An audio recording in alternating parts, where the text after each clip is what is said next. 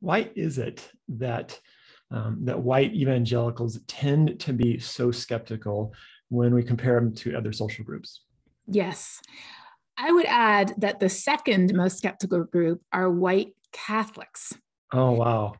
But the most concerned group, when you look at different religious denominations or affiliations, are not those who are unaffiliated. The most concerned group are Hispanic Catholics. Wow. And there you start to see the breakdown. You're like, okay, same Pope, yes. Yep. Maybe even some of the same churches, check. Right. Same religious beliefs. So what is going on?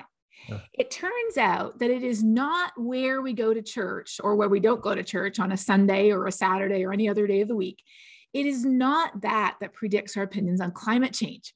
Rather, that is a consequence of the fact that the United States is now more politically polarized than it has been in decades.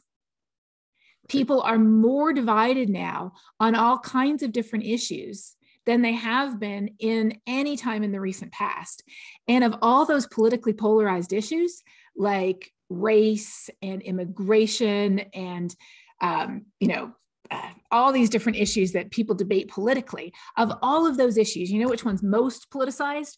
Climate change. Yes, it is right. number one. Yeah, It is the issue on which the most people disagree for political reasons. Yeah. So where do Catholics come into the mix?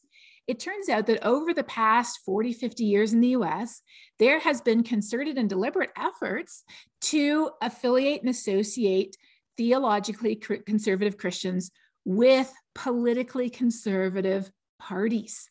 It's something that Billy Graham actually warned about decades ago. He said, watch out for the right wing. They don't want to actually help you. They want to use you.